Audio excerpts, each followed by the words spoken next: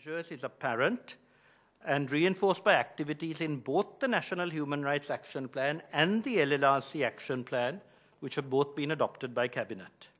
But if we wait for the various agencies now responsible, we'll have to wait forever, particularly in the case of educational innovation.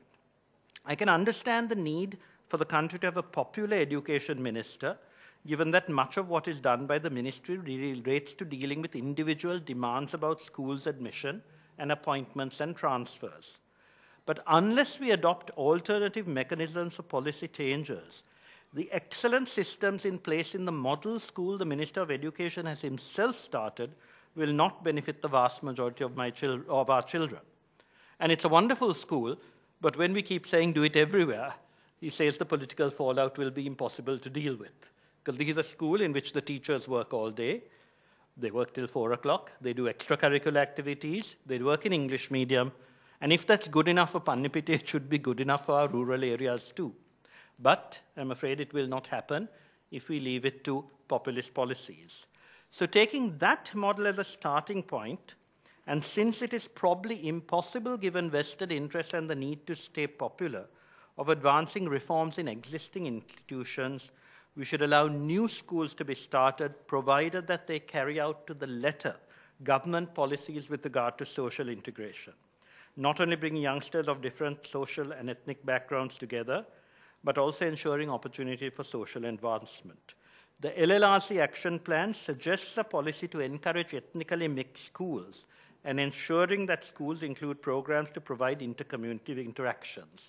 The Human Rights Action Plan draws attention to the variations in the quality of education and inadequate access to quality education at tertiary level, while suggesting the need to reduce inter- and intra-district disparities in the provision of quality vocational and technical education. Compensation for these deficiencies has arisen already in the vast number of private initiatives giving English medium education in rural districts and university qualifications through links with international universities. I see no reason to stop this, but it is tragic that encouragement is not given to the non-profit sector to start schools, while also asking them to charge fees but provide scholarships and ensure ethnic integration. I know the Catholic Church is more than willing to do this, but we should also encourage the Mahabodhi Society and the Hindu organizations and the Muslim organizations to do the same. But in all cases, the state should insist on such schools admitting an ethnic mix. This is obviously an area in which the Ministry of Defense can help. It has started one school, but it can do more throughout the country.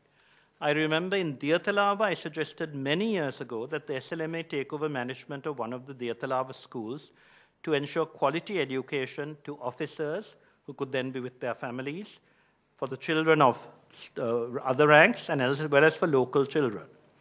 In the midst of other pressing concerns, that suggestion could not be taken forward, but it should be taken forward now with similar initiatives in the capitals of districts in the north where the army has a significant presence. The Secretary of Defense explained the need, which I fully concur with, of continuing to have a non-obtrusive military proceed with twinning of schools and joint activities, as mentioned in the LLRC Action Plan.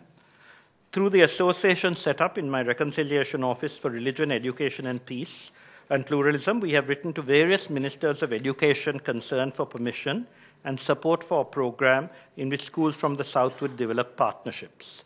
The schools would work with other schools in the north, but also do joint social service projects.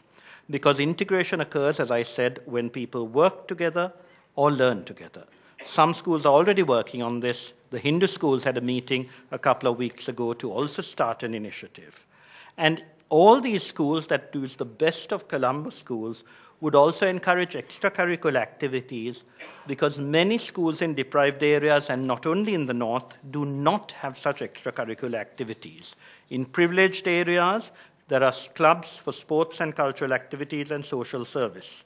But smaller schools are without these, which is yet another reason why their products find employment difficult. This is again another area in which the forces can help. I know that in some areas in the north they help with sports, but they can do much more, especially with regard to social service activities, guides, scouts, cadetting, St. John's Ambulance, disaster management. Such training should incorporate the building up of interregional and interethnic teams with training camps for particular skills, responses to flood, drought, tsunami, landslides. Both the LLRC and the Human Rights Action Plan also mention the need for human rights education for children, but I think this should also be taken up in a holistic fashion in terms of social interventions on a broader scale. I know I have made several suggestions, and I'm afraid run over my time, but I hope at least some of these will be taken up by the KDU and the Ministry. The achievements of the last few years were due to constant training, careful planning, and continuing assessment of progress. These are traits the military has developed, and they must be introduced into the population at large. The ability to work as a team is something the nation has lost in the years since independence, and I hope those of you who have managed to produce excellent work and focused teamwork will also help to promote the social integration we need so badly. Thank you.